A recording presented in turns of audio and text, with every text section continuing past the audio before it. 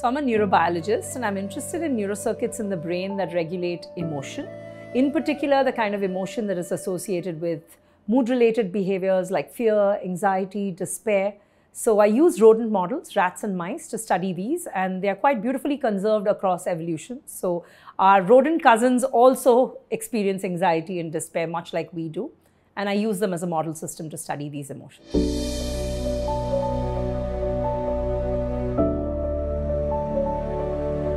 So serotonin is actually an evolutionarily old molecule. It's been around for 3 billion years, long before there were neurons, long before there were nervous systems.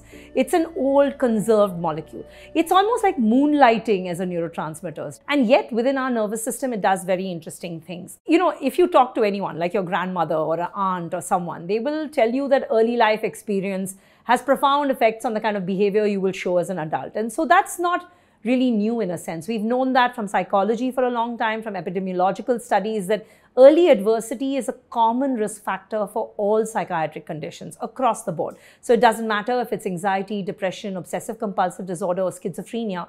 Early trauma is a common risk factor.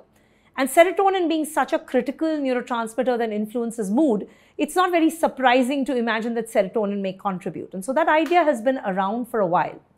What we stumbled upon in a sense was the idea that one of the serotonin receptors, the 5-HT2A receptor or the serotonin 2A receptor, its function is altered associated with early stress. We found this rather interestingly because more often than not, people look at levels of the receptor changing. Levels of the receptor don't change in many models of early adversity, but the function of this receptor changes quite drastically. And you ended up with heightened or enhanced function that often is seen across the entire lifespan after events of early trauma.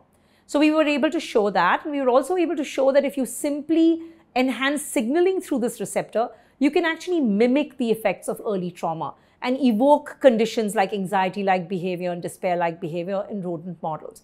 And so that tells us that this particular receptor of serotonin plays a central role in mediating the effects of early trauma, in shaping adult behavior, and also is a very interesting target for drugs that can be used to treat these conditions in human conditions of depression and anxiety.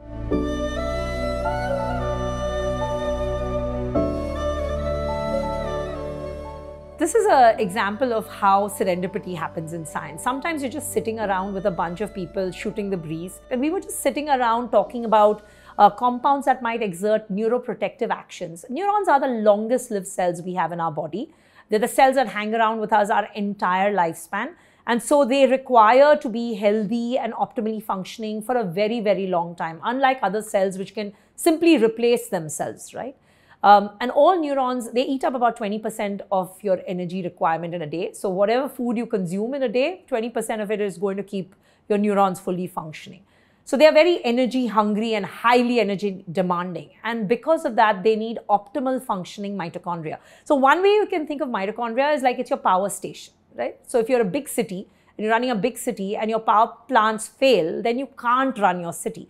Much the same way, your brain will not work if your power plants shut down. And you need optimal functioning power plants. So we actually just decided that we would look at serotonin, partly because my lab has been working with serotonin for more than 2 decades now. And we just said, let's see what serotonin does to mitochondria. We discovered that serotonin robustly increases mitochondria, both their biogenesis, which is the production of these power plants, and their function.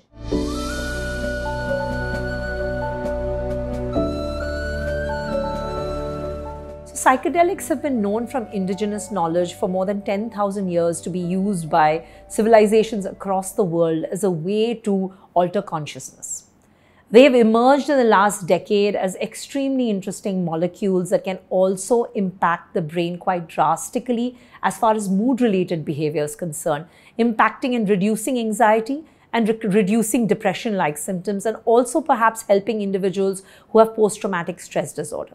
So this is emerging from the clinic. We understand this already, that these are very interesting molecules, and if we can tweak them and use them appropriately in the right conditions, they might become very powerful therapies going forward. Certainly that's what we see. What we've found is that serotonergic psychedelics, especially those that hit the serotonin 2A receptor, actually drive up the production of mitochondria quite drastically and enhance mitochondrial function. This now opens up the idea that serotonergic psychedelics may exert neuroprotective effects by actually modulating energy production and boosting mitochondria.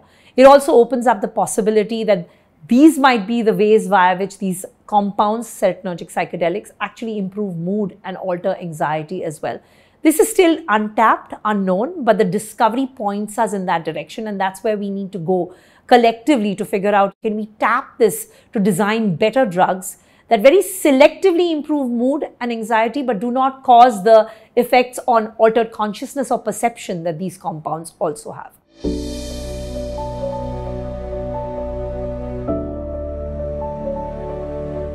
So yeah, it's a vibrant community with lots of young researchers and postdoctoral fellows who definitely work, and are excited by the ideas of neuroscience. Neuropsychopharmacology would be the subset of neuroscience that I work on, and certainly it's a rich, vibrant community. Now the question of, do we have enough for our youngest people to get them excited to hang in there with science? I think especially in the Indian context, we have to realize that the bulk of the work, the creative work, the work in the laboratory actually comes from the graduate students and postdoctoral fellows. They are our greatest and most important intellectual resource. Their funding, their future, if we prioritize it, then Indian science will thrive and grow. Currently, that remains still a challenge in the country, and I hope that will get resolved, because if we do have these kinds of aspirations to become a scientific powerhouse, then the future is the young people. It's our young graduate students, it's our postdoctoral fellows who will shape Indian science in the years to come. I'd like to say a deep appreciation for those who choose to do it despite challenging circumstances, and also that hopefully we will be able to improve our scientific ecosystems such that they become the priority going forward.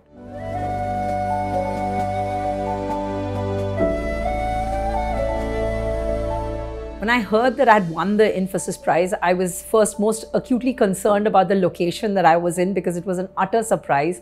I was at a music concert. There was a lot of disturbance and noise, and I was a bit concerned that I did not sound remotely coherent.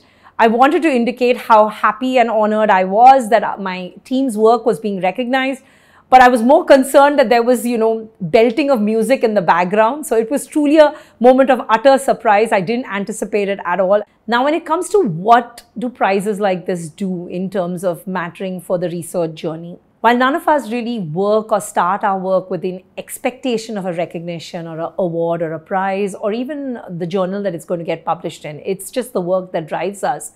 There's no question that having the recognition of the community at large, public, the Infosys Science Foundation is deeply meaningful, because it takes our work to a wider platform.